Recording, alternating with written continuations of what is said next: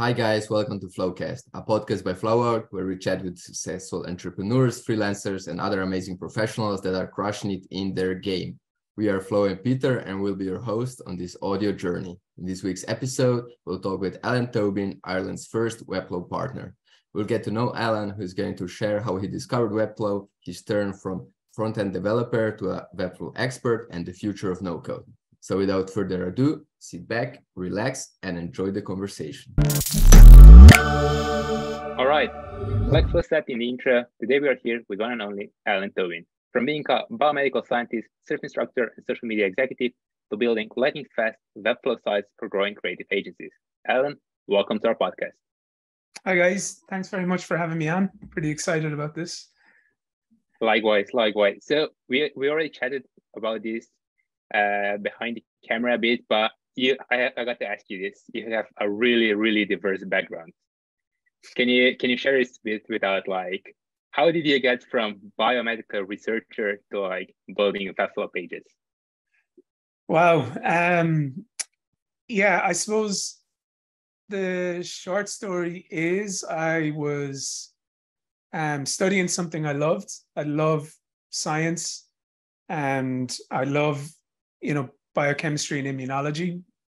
But what I didn't love was the fact that you had to more than likely live in a city that was not going to be beside the coast. So I worked in hospital labs and pharmaceutical labs, and I wasn't too into that lifestyle. So I moved on to try and figure out how to live by the sea, essentially. And that's how I ended up being surf instructor and a lifeguard. And through that kind of work, I started playing with WordPress websites because of the different companies that I was working for. Everybody has a website. And I said that they were like, do you know how to use this? I was like, sure, I'll figure it out. Went from WordPress to Wix to Shopify. And then I went and did a diploma in front-end development. And it was it was around that time that I found Webflow. So I think that my memory is that I was definitely looking up solutions for HTML and CSS, found Webflow. And I think it was a mega menu that I was trying to build for whatever project I was working on. And I said, sign up to this platform and try it out, and built it super quickly. And also realized that the quality of the code that I exported was like better than what I could write. It was clean, it was fast, it was really well structured. So I actually started using Webflow and a few projects that I was doing, and no one knew any difference. And I was like, okay, this is great. So that's the way I went around.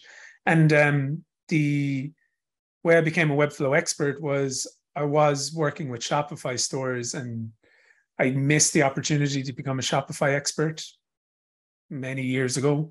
And I just said to myself, when I realized what I thought was a super powerful development tool, it was Webflow, I just said I wasn't going to let that happen again. So I made sure that I became an expert, or an official expert, according to Webflow. That's quite an amazing story. It's like, yeah, I would love to live by the sea. That was always my dream, to like wake up, go to surf, or just, I don't know, go jog to the seaside and then go to work. Yeah, it's pretty nice. I'm very fortunate. Like myself and my partner, we have a house that literally it's up on the hill looking down onto the Atlantic Ocean and looking down on the local villages. And it's right beside the cliffs of Moher. So on 3 sides we're surrounded by ocean, and I'm 4 kilometers to the nearest beach and about 7 kilometers from work. So yeah, it's pretty good. I can't complain on that one. Yeah, nice. Can't complain. And like, how was the transition from going like more academical field, like more research-based field, to like coding? Was just like self-taught during your first original job, or was just like you just decided, okay, I'm gonna cut this off I'm not going to be a scientist anymore, and then just start learning, or how did you go about it? Yeah, it's a bit more complex than that, because when I finished university, Ireland was in a really, really bad recession. So around that time, a lot of my buddies had left. Like I was 24, around 24, 25. And there was not a lot of work around. Ireland was in a really, really bad place in 2011, 2010, 11, 12. And there wasn't a nice vibe in Ireland. And any of the jobs that I had in the science field, there was just this air of nervousness in the area because people were worried about their jobs. And there was a lot of disparities in wages between new people arriving into organizations and companies and people who've been there a lot longer. And yeah, it just wasn't a nice situation. So there was kind of like a collective, in my opinion, a collective mental health issue. And okay. I always wanted to travel, and because I was a surfer, I was just like, I'm out of here. So in 2012, I left for 2 years, and that's where I went over to Central America and just surfed for 18 months, I think, a year. Surfed a year in Central America. Met a girl who's now my partner, and then we moved to France and did a ski season. And she and we moved back to Ireland in 2014. So around that time, I didn't go back into the kind of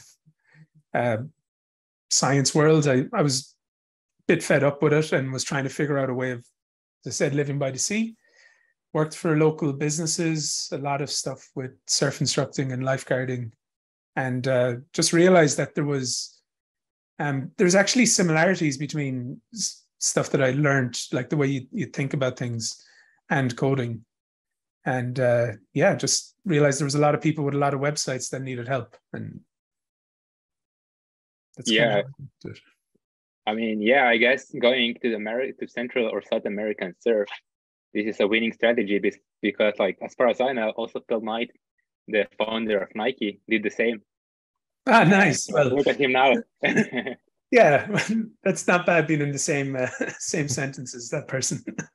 But I mean, I'll tell you, Slovenia was in the same situation. It was quite the opposite though. So like the academic world was more safe, and then like the private and the industry was like a bit unstable. But I'll tell you. And before we go on, like, how will your family and friends describe you? Oh, loud. Loud? Yeah, probably loud and annoying. And opinionated. And you seem pretty open to new opportunities. And would you think that's your unique skill that has helped you become successful, or get you to the point you are today? Or what would be your like top skill, you think? Oh, well, I think to get me to where I am is I'm pretty stubborn. So like working in the west of Ireland is there's not as much opportunities for like quote unquote good jobs, high paying jobs. And as I said before, like I never wanted to, like I lived in the city for university and it was super fun. I loved it.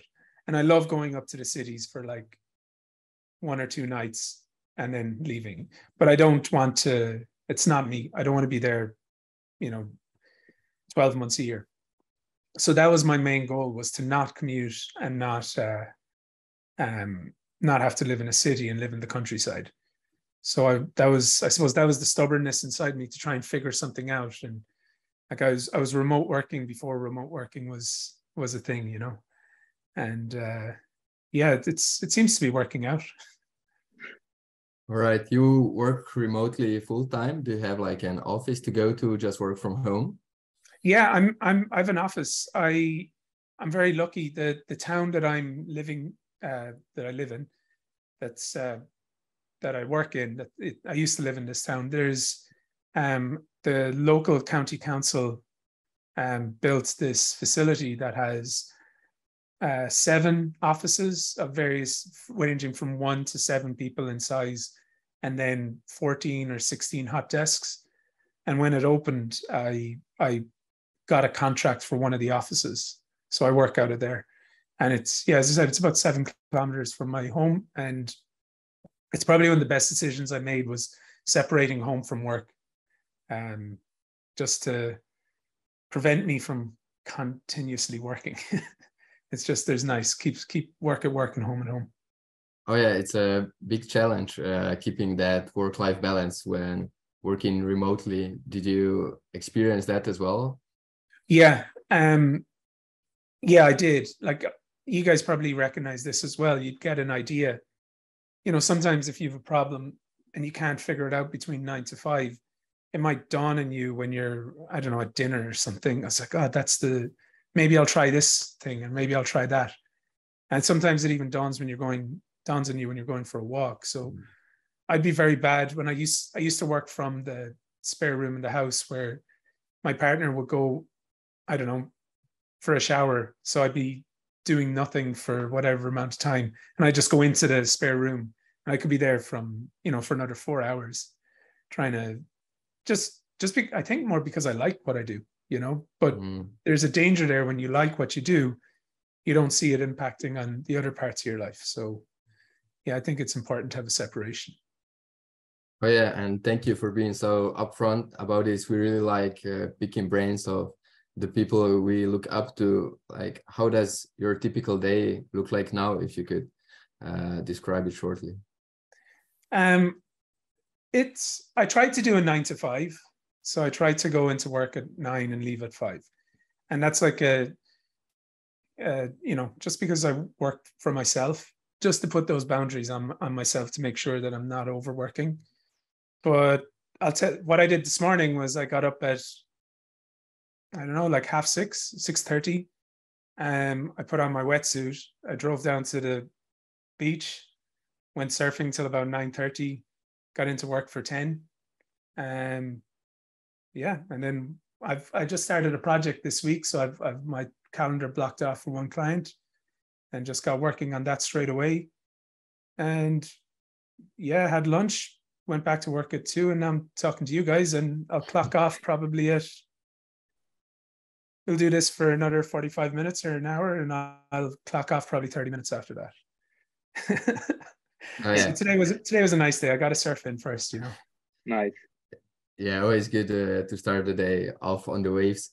Yeah, I really like how we explored your mindset to begin this podcast with, and I'm sure we'll get back to this. But now I really want to know, what was the journey to becoming the first Webflow partner in Ireland like?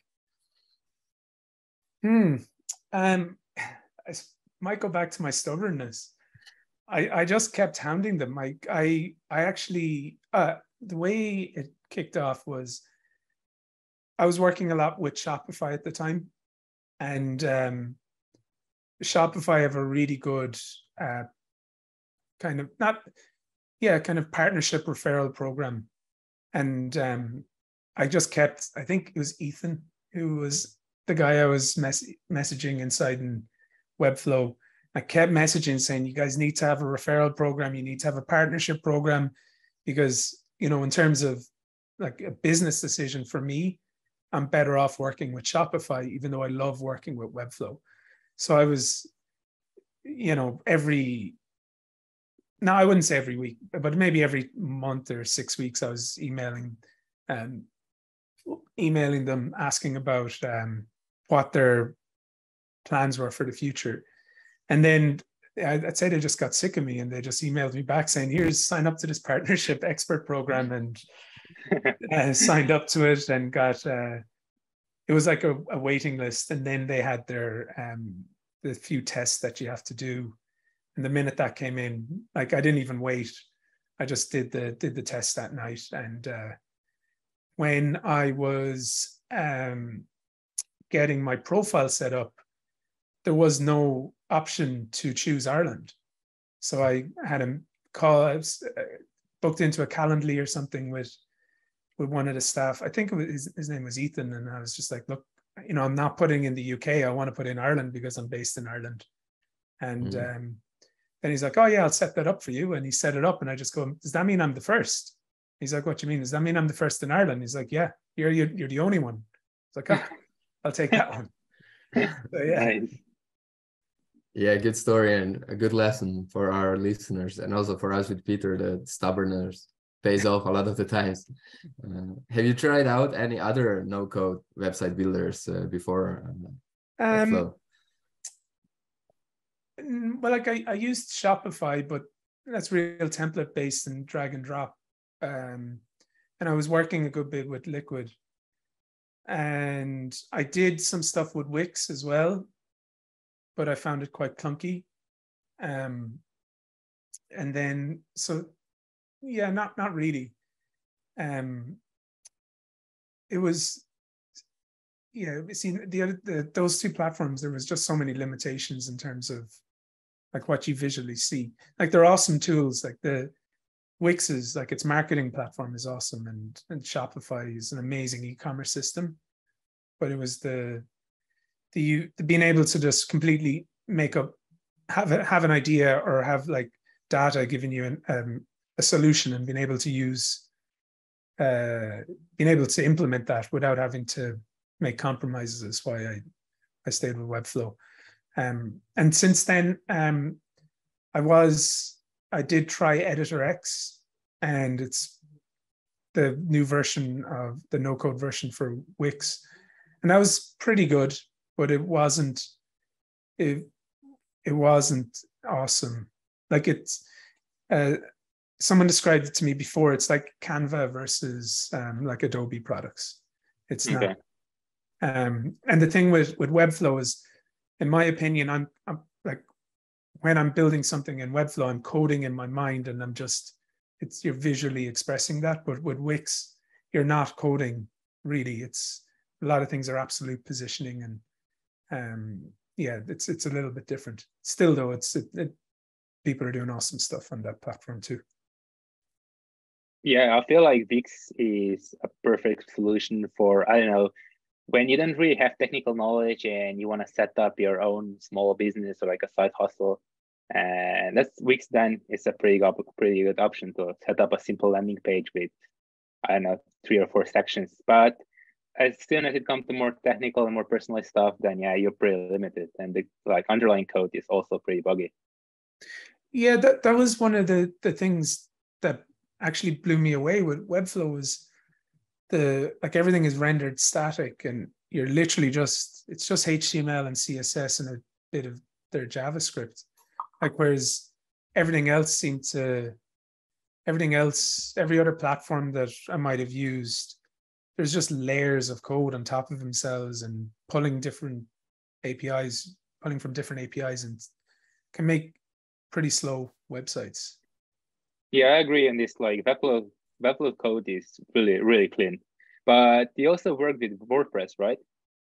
And yeah, I did. But yeah, I did. Yeah, how would you compare WordPress to Webflow? Because WordPress is huge. It's like, I don't know, where we are from, like most people use WordPress. They see WordPress also as a no-code tool. But how would you compare the two? So I see WordPress as a code tool. Okay. And I think when trying to make WordPress into a no-code tool, it has caused yeah. So WordPress in itself is amazing. If you are a WordPress developer who works with PHP, it is awesome. Okay. The addition of plugins on top of that to turn WordPress into a drag and drop builder or to turn it into a no-code tool, that's where, in my opinion, WordPress is it becomes slow, buggy, it becomes very heavy. And I think they're getting a little bit of a raw deal with those products. But that's that would be the way I'd look at it. As a coding tool, like if you were to hard code WordPress from the start, awesome, go for it. Okay. But to use it as a no-code tool, I think right now I don't think it's at the races. Yeah. What do you think? Like where Webflow excels? Like when it's like really better than competition? Um, Like, why would you suggest Webflow over WordPress, for example? almost, I would almost maybe everything except e-commerce. Okay. I think. For the majority of, like, if you're going super complex and going to like a WordPress developer who is going to build it from the bottom up, then WordPress probably still outmuscles Webflow. No, it definitely does. If you're going for full customization, you're going to a really top WordPress developer. Yeah, WordPress outmuscles Webflow in that department. But they're very unique situations. They're probably, they're not everyday websites. Yeah, for sure. But to, like, if you wanted to get I don't know, if you're a startup and you want a 5-page website that you're going to add to in the future, and you need this done relatively quickly, you got your designs ready. That's where I think that, because to do that with WordPress and to do it right, it's slower to get it done and probably more expensive because the skill is really complex. But if you want to get it done fast on WordPress and you skip, you go for the more mid-range option. That's where you kind of go into difficulties. Does that make sense? Yeah, makes sense. Yeah, and since we already started comparing Webflow and WordPress, can you also expand a bit about SEO options, like Webflow, how Webflow stacks against WordPress? I don't think either of them are better than each other. Like, I'm not an SEO expert. I just set up the websites so that they can be, when an expert uses it, they're going to be able to nail it on SEO. So, well, I suppose if you're going into like technical SEO and like semantic HTML, the ability to do that on Webflow is, in my opinion, like, you have to hard code that in WordPress over in Webflow. You still have to understand HTML to get that, optimized on Webflow too.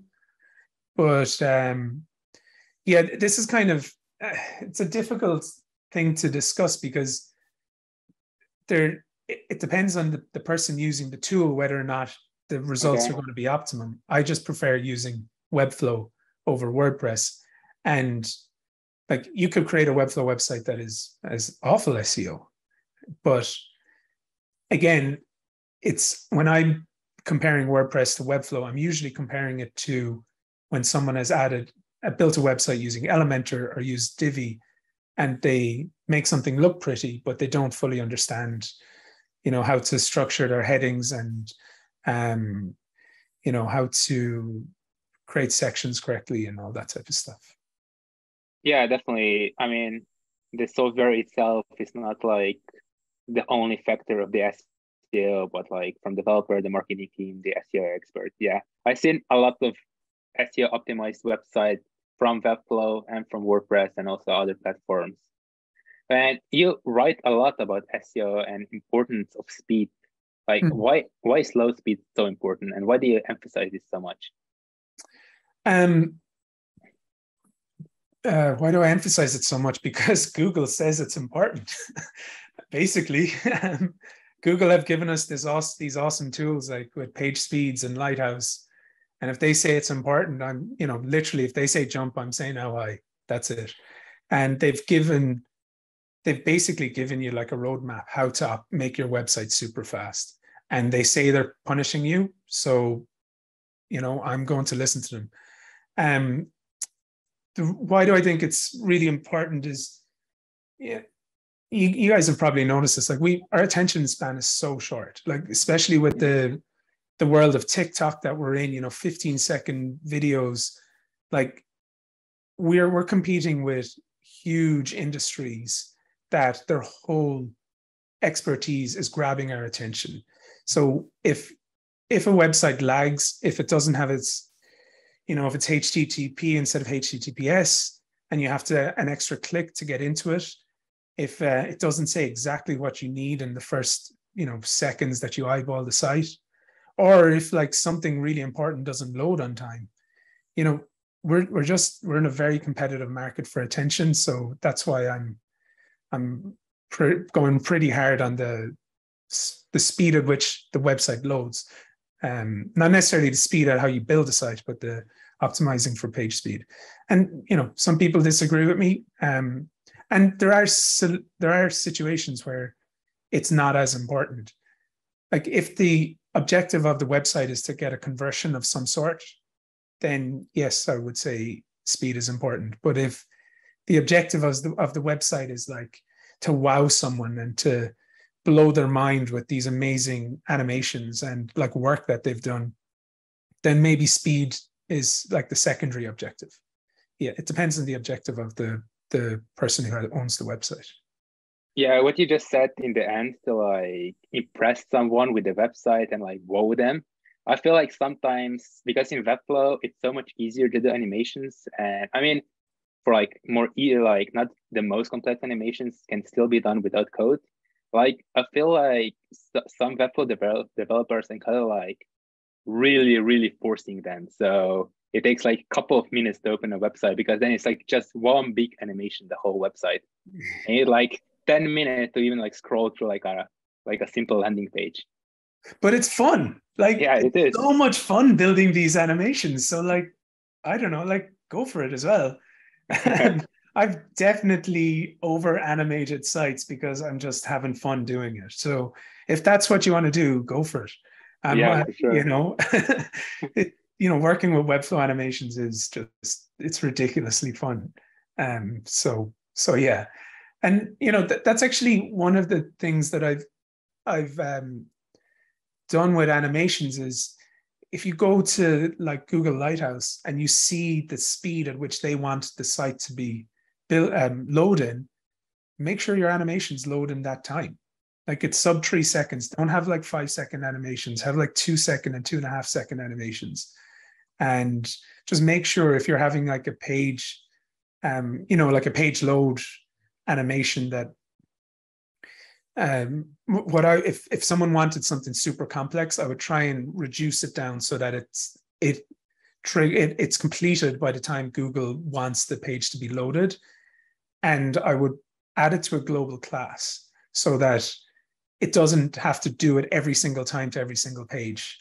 And okay. Yeah, because you can still optimize these animations for speed. Yeah, I saw your website. It's a lot of animation, and it looks really fun, but it's also fast. So, yeah. We'll put the link of your website in the description, but so everyone can see how to do the animations properly to still optimize the website. Cool. It changes every month because I just get fed up with my site and I do it. Nice. But yeah, how do you approach building styles and components in Webflow? Say that again. How do you approach building styles and components in Webflow? How do I approach building styles and components? I try and think of it the same way I would if I was using VS Code. If I was coding from the bottom, custom coding. I'd always have like, but at the moment I'm working all the time with FinSuite, which makes life super helpful. It's amazing what they've done. And I would, I'd hit the style guide first and make sure that everything is as it is on the design. So I prefer working with designers. So I like when I get my style guide from someone else, they give me the design. I set up the style guide first, and then I would start building out. I always start with the hero and the static elements. And then once I've the hero and the static elements done, I would build out the dynamic components. And the dynamic components, I think of them in two ways. There's like CMS components, and then there is the symbol components, the ones that I would use throughout the site. And it would depend on which comes first in the design, which I would build out first. But yeah, that's kind of very basic synopsis of how I do it. And what do you think comes first, a wireframe or copy? for the website? Wireframe or copy, is it? Yeah. So the content or the website wireframe? I've done one job where I got the copy first, and then designed the website around the copy, and that was really fun because you're inside the head of a different creative. Okay. I think the biggest, I would definitely get the copy done before it goes to UI and prototyping, and because, well, from my experience, what's happened is that the copy ends up being the last thing that the client thinks about. They also think that they can do it themselves a lot of the times because they just think it's writing, which is, I don't think that's true. But I would definitely get a copywriter on board from, if it's possible, get a copywriter on board straight away, like even at the discovery stage, so that they can start picking the mind of the company you're working for and start working in symbiosis with the designer. Because sometimes, like, copy can trigger an amazing design, and vice versa. An amazing design can trigger good copy. So I would have them right there at the start. The wireframes probably would come first, to just like the very, very initial, like the hand drawings of how you think the site might be structured. And then once you got approval of that, I would go into copy and design. Yeah, okay, that makes sense. Besides that, what we learned about all the amazing features that Webflow has and how fun is it, are there any features that you're missing in Webflow? We'd really love to see them soon. Yeah, I'm actually trying to figure, I'm working on a site at the moment, which has I'm looking at it here, 1, 2, 3, like maybe 12 or 15 background videos that I want to connect to a CMS. So please, Webflow, allow us add background videos directly to the database. I would love to see that. It's pretty cool at the moment. It adds a bit more fun to I think just a bit of fun having to figure out this problem in Webflow, potentially using third-party hosting or maybe self-hosting in Webflow, and adding those links to the CMS. But yeah, if we could upload videos directly to the CMS and use them as background videos, that would be amazing. I got you. We already talked about your work with clients a little bit. I'm wondering, how do you get new projects and new clients these days? Mainly through LinkedIn. And I have hired a guy to help me as well. So I get a lot of referrals still, but a lot of communication with people through LinkedIn. And then, yeah, I've outsourced some client, I suppose, sales work to a guy. And that's really helped. I don't know if you guys noticed, but the thing about the internet is it almost tricks you into thinking you can do everything yourself, and it tells you you can, and which is true. But like, working as a freelancer or even running your own business, I'm not awesome at sales. I'm really bad. So try and get someone else to help me with that. I'm not good at copywriting. I hire in a copywriter. I like designing, but there are better designers out there than me, so I hire in designers. And whenever, like, it's a risk, it's frightening hiring in people, but whenever I have hired in someone to help me in different parts of my business, it's made my business better. And yeah, so I don't do it all myself. I don't get all my clients myself. I get help. Yeah, bootstrapping is a really fun learning opportunity, but as time goes on, I'm sure it's better to optimize things. And you've talked about some people who are on your team or you're working with. Are you the only one doing the development, or do you have some? Yeah, I'm the only one that does the dev work. Yeah, I don't outsource the dev work yet. It's just me. All right, and is it like those people you work with, are there freelancers that you just cooperate with, or is it like a team that works together all the time? We're not a team that works together all the time. Depending on the project, yeah, they're freelancers, and depending on who like acquires the work, usually they manage it. And yeah, so we work together depending on the project, and yeah, it's just we're all kind of running our own little businesses, I suppose, is the way to look at it. And then when either of us or any of us need each other, we jump in.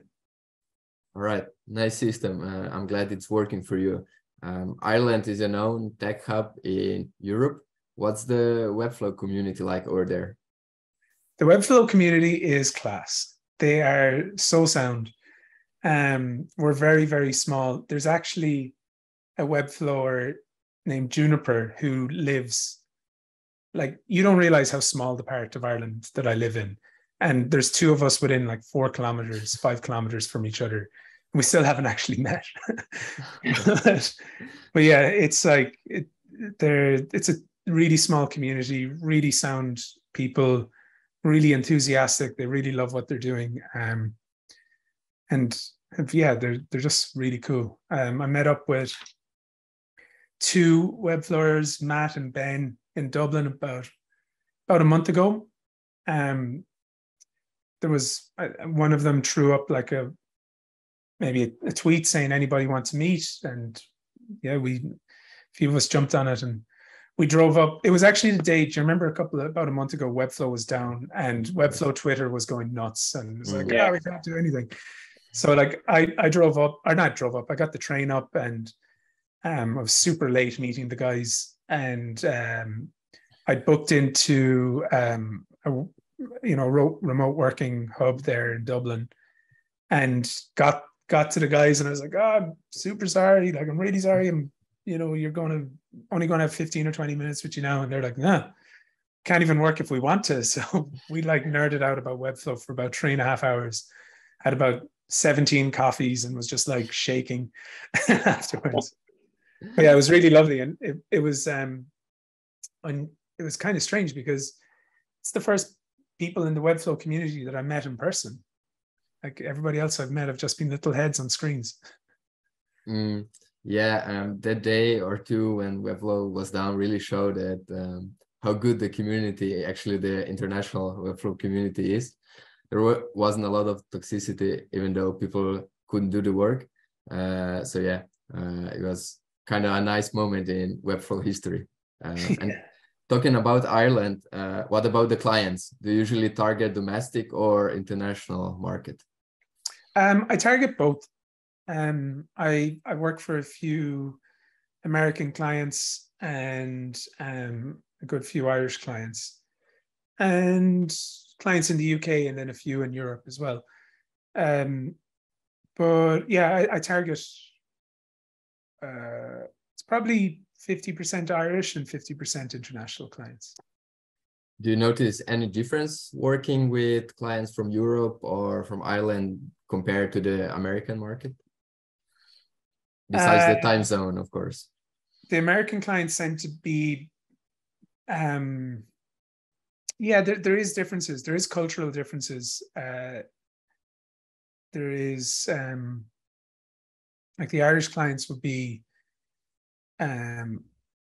more involved, I suppose, because they'd be smaller businesses. So they would have more of like a vested interest in how they are perceived, whereas the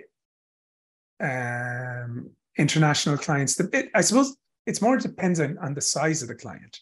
If the client is smaller and a smaller team, then there is more direct interest from the client.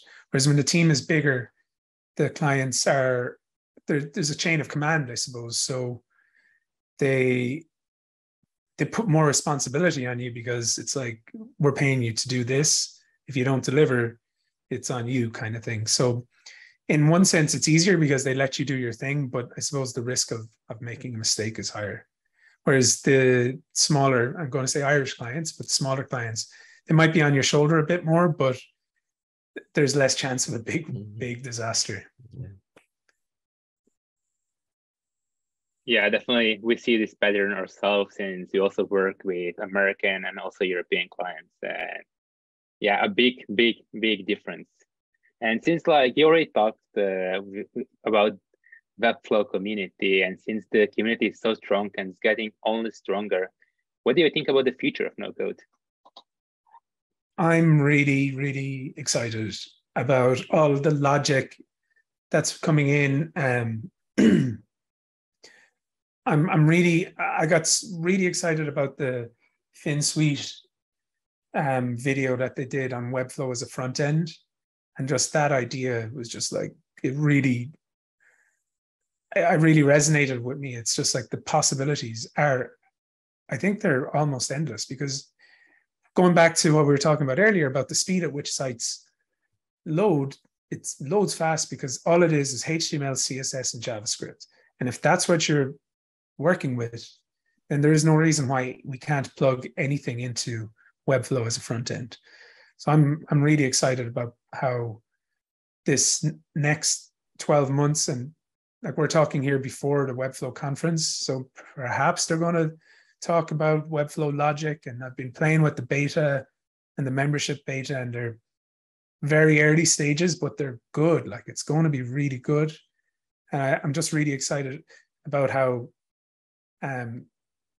this next step is going to go, because we're going to move from Webflow being like all singing, all dancing front end pretty site to being, yeah, you're going to have Webflow backend nerds. You're not just you're going to have designers, animators, front end devs, people who understand the CMS back, like it's, and then people who are able to plug in any kind of connection through like either Zapier or Make or through their own APIs.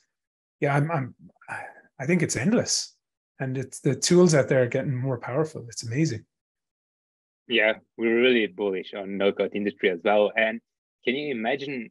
Do you think that like I don't know in like year or 3, programmers or at least web development would be fully no-code? So web designers, web developers won't be writing any code, like no code anymore.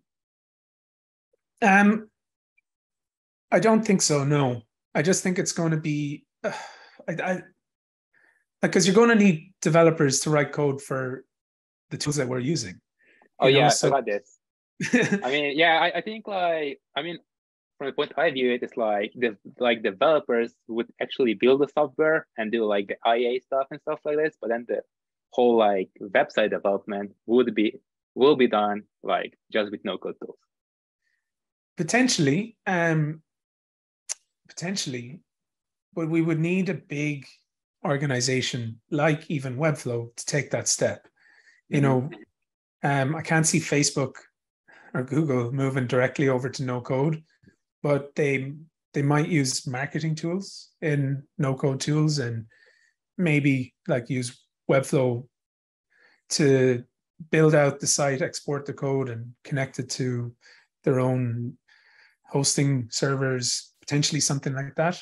But I think there's going to be a place for everybody. Like I keep comparing it to the digital camera. When the digital camera came out, people thought it was the end of photography, and the creativity that has come from using a digital camera, and then with Photoshop, people thought Photoshop was the end of photography. But the amount of just amazing things people have done with these tools and are still doing with these tools, and it's getting more and more creative. And then in the last like 10 years, people went back to film camera because they just liked the aesthetic, or it was a different feel and style. So I don't know. I know that coding is not necessarily the same as an art like photography, but there's similarities. And, at the end of the day, potentially, like maybe with the way you were saying it, it might, because, we started with binary and then we went to languages, and now there's libraries on top of languages. And now we've got no code on top of, like, because Webflow is essentially on top of jQuery, especially the animation. So maybe, but someone has to write all that code to make sure it works. And yeah. Yeah, So I see where you're coming from, and yeah, I mean, I'm really excited for the future, and I hope to get this answer as soon as possible. And to move a bit from like the technical part to like a bit back to more general stuff, since you have a really, really diverse background, what advice would you give yourself to like imagine you're like 20 years old and you can talk with yourself? What advice would you give to yourself? If I was 18, I know the Yeah. advice I'd give myself. If I was Okay. 18 and I just finished high school, I would say don't go to university straight away. I loved university, and if it's, I would definitely advise myself to go to university, but I wouldn't go to university at 18, because when you're 18 and you've left home and you go to university, it's a way too much. In my experience, it was too much fun to concentrate on everything that you were meant to be doing in university. So I would advise my 18-year-old self to, take a year out. I don't know, work in a bar in the city where your buddies are living or something, and maybe go to university in 2 or 3 years' time. But I went back to university 10 years after I finished it, so we can always go back. Yeah, that was my plan, but my parents weren't a fan of it. So I went to university straight away anyways. Yeah, well, so were mine. Like I wanted to take at least a year off, and it just didn't work for me. I had so much fun that, and I literally passed my exams at the end of first year by like 1%. I got the bare minimum, and then second year, I can't remember, was there 14 exams over the whole year, and I failed 13 of them. So I ended up taking a year out and repeating second year and going back in third year.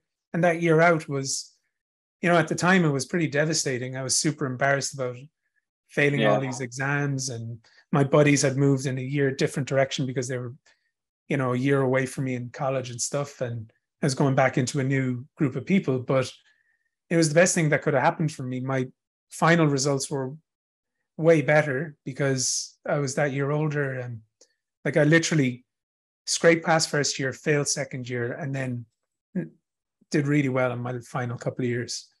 So yeah. Yeah, I mean, those years are like really crucial for self-development, of finding yourself, and just gotta find your own pace and go with the flow. And what's then like the best advice you ever heard, and how did you implement it? Oh, the best advice you ever heard was, I think it was when I was traveling, I met so many people that were, I suppose I saw this as opposed to gotten the advice off them, because so many people were doing things their own way. Like there's multiple ways to live life. You don't have to do things the way everybody else does them. And there's so many things that you can do and see, and you can change the course of what you're doing. Like you don't have to stick to what you're doing just because that's the way you thought it should be. So yeah, I suppose the thing is that I saw how much diversity there was and how you can live, how you can make money if you want to make money. If you don't want to make money, you don't have to make money. There's multiple ways of having a really fulfilled, nice life. So yeah, I suppose seeing the way people live their lives differently was that was pretty awesome, actually. That's amazing advice and insight. And I'd like to ask you a few more questions, because we usually finish this podcast with 5 rapid fire questions. Okay. So I'm just gonna list them, and whenever you're ready. Okay, so you're just going to say it and I have to say the first thing that comes to my head? Yeah, I mean, our guests at the podcast are usually people with complex knowledge from different areas, so they're usually not that quick to answer, but give us a long-winded answer. So if you need more time, you're welcome to take it. But what's your favorite book? Oh, my favorite book was Trainspotting. The film, the book of the film is mind-blowing. And it was, I think it's the 4th last chapter is, it blew my mind just how it was just speaking the particular whatever stage I was in my life when I first read it. It was just going into complexities of how people can live. I think it was the fourth or the fifth last chapter. It was amazing. Yeah, I watched the movie, didn't read the book, so I'll add it to the list. It's awesome. Your favorite podcast? The Flow podcast. Flowcast. Yeah. Flowcast. I would say the Blind Boy podcast. It's have you heard of that? He's an Irish artist, and he was a part of a band when I was in college, and now he does these podcasts ranging from like art, sociology. He's done a lot of stuff on cognitive behavioral therapy, CBT, and that's really helped me. I never knew what it was, and I've used some of the little tricks and tools that he's had to help me with my own life. So yeah, check that one out. Okay, your favorite no-code tool? Webflow, Yeah. definitely, 100%. Most used app on your phone? Probably Instagram or the Gmail app. YouTube or Instagram. Probably YouTube at this stage. Yeah. And your favorite hobby? Surfing. Straight up. If I could do that every day, I would. Yeah, thank you for sharing this and so many other things with us today. We appreciate the time you took for us, and we can't wait to catch up again. Yeah, no, that was great. Thanks for reaching out, guys. That was amazing. Yeah, thank you. Really love talking with you. And yeah, hope we do this again one more time. Yeah, 100%.